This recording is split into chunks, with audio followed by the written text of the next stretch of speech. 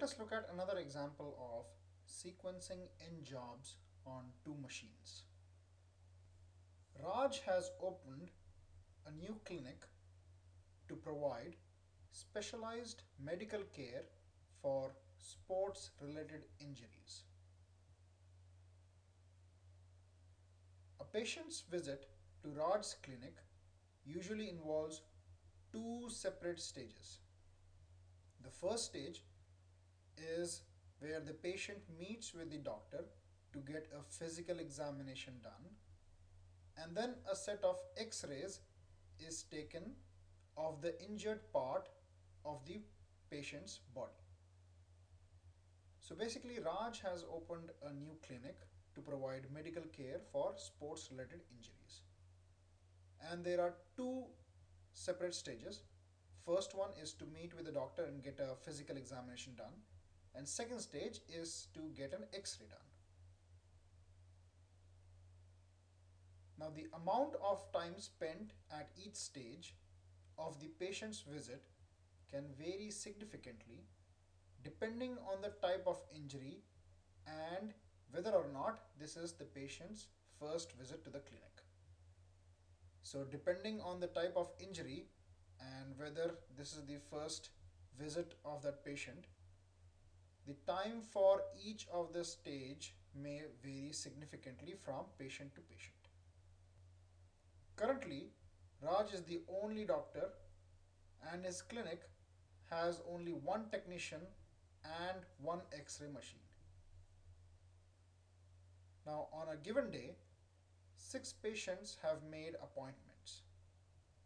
It is estimated that each patient requires the following times in minutes for each of the two stages. So there are 6 patients who have made an appointment at Raj's clinic: Shweta, Anu, Mary, Sid, Lalit and Atin. And the clinic has already determined the time each of these patients will need for examination as well as the x-ray. For example, Shweta needs 30 minutes for the physical examination while she would need 15 minutes for the x-ray. Similarly, Anu needs 45 minutes for the physical examination while she would need 50 minutes for the x-rays, and so on. Now, what we have to do is to determine the optimal order for scheduling these patients throughout the day. So basically, we have to determine how to schedule these 6 patients in the most optimal way so that the overall time required is reduced. And second, if the clinic opens at 9 a.m. with the first patient, what times should each of the patients be told to come into the clinic? So basically, this is to determine what time should the patients be coming to the clinic so that they don't waste their time and even the clinic doesn't keep them waiting. So let us find out how to solve this problem. So this is the data that has been provided to us. Now we'll use Johnson's rule to solve this problem. Now Johnson's rule says that first select the job with the shortest operation time. In our case, the jobs means the patients, and each of these two are the operations. Now if the shortest time is for the first machine or the first operation, then do the job first, or in our terms, schedule the patient first. But if the shortest time is for the second machine or the second operation, then do the job last, or in our case, schedule the patient towards the end. So first let's find out the shortest operation time. So the shortest operation time is for X-ray machine for Shweta. So since it is on the second operation, we'll schedule her towards the end of the sequence. Now since we have already sequenced or scheduled her, we'll strike through this line. The next shortest operation time is 20 minutes, which is for Sid. And since this is for the first operation, we'll schedule him in the beginning of the sequence. Let's strike through this line as well. The next shortest operation time is 25 minutes, which is for Lalit. And since it is on the second operation, we'll schedule him towards the end. Let's strike through this line as well. The next shortest operation time is for X-ray for Mary, which is 35 minutes. Again, since this is for the second operation, she'll be scheduled towards the end.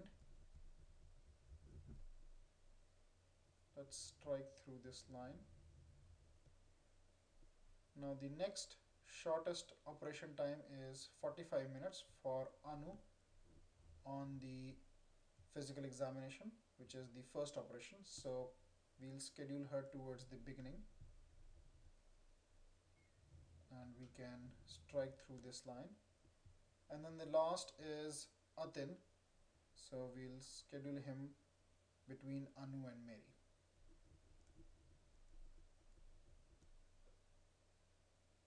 So this is the sequence in which the patients should be given appointments: Sid, Anu, Atin, Mary, Lalit and Shweta. Now let us find out the answer to part B, which is to determine at what time should these patients be given appointments if the start time of the clinic is 9 o'clock in the morning. So let's find that out. So first I'll list the patients in the sequence that we have just now determined. So first is Sid, then Anu, then Atin, then Mary, then Lalit, and then Shweta. Next we'll list the in and out times for the first operation, which is examination.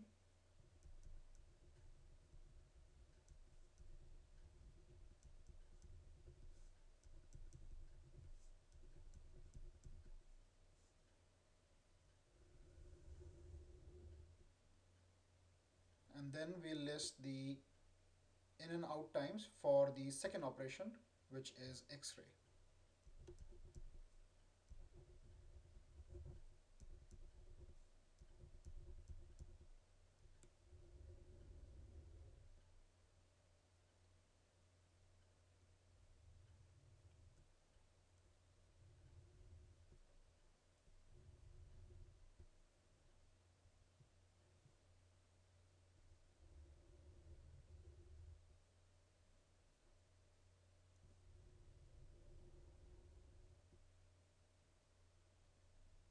So first patient to be given an appointment is Sid. So Sid can be given an appointment for 9 a.m. in the morning for the physical examination. Now Sid is going to take 20 minutes, so he can be out by 9:20, and then he can go into the X-ray, which is at 9:20, and in X-ray he's going to take 40 minutes, so he's going to be out at 10 a.m. Now while Sid is out of the physical examination at 9:20, Anu can actually go into the physical examination. So she can be given an appointment at 9:20, and then Anu needs 45 minutes for the physical examination.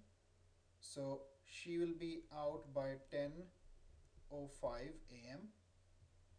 and at 10:05 a.m. the X-ray machine is also available, so she can go in for the X-ray at 10:05 a.m. and she'll need 50 minutes there, so she'll be out by 10:55 a.m. Now, while Anu is out of the examination by 10:05 a.m., Atin can go in for the physical examination at that time, and Atin is going to take 60 minutes there, so he's going to be out by 11:05 a.m. And then at 11:05 a.m. X-ray machine is available, so he can go in for the X-ray at 11:05, and he'll take 70 minutes there, so he'll be out by 12:15.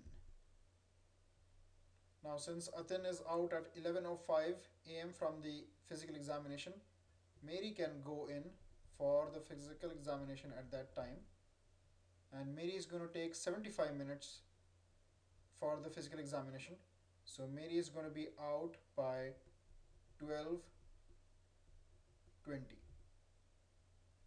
Now Mary can then go into the X-ray machine as the X-ray is available.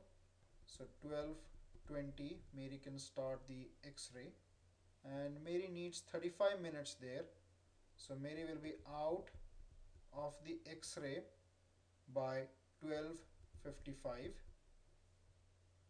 Now while Mary is out of the physical examination at 12:20, Lalit can go into physical examination at that point in time. Now Lalit needs 90 minutes. So now 12:20 plus 60 minutes will be 13:20, but this is 90 minutes, so plus 30 minutes, so it will be 13:50. So 13:50 is when Lalit will be out of the physical examination, and at that time the X-ray is available, so he can go in for the X-ray at 13:50, and Lalit needs 25 minutes for the X-ray, so he'll be out by 14:15. Now Shweta can go in for the physical examination at 13:50 hours, and Shweta needs 30 minutes there, so she can be out of the physical examination at 14:20. Now at 14:20 X-ray machine is available, so she can go to the X-ray immediately, and she needs 15 minutes there, so she'll be out of the X-ray machine by 14:35. So basically, if we schedule or sequence the patients in this sequence, then all the patients can be done by 2:35 in the afternoon. So we can definitely give appointments to these patients at these times wherein they are going into the physical examination, which is 9 o'clock, 9:20, 10:05, 11:05, 12:20, and 13:50. But of course, I mean, if we want to put some gap in between two patients, we can put a gap of 10 minutes, and let's say Sid comes in at 9, and then Anu comes in at 9:30. So basically there's a 10-minute buffer, and then Atin can come in at 10:30, Mary can come in at 11:30, Lalit can come in at 12:30, and Shweta can come in at 2 p.m. So depending on how much gap you want to give between patients, you can schedule it accordingly.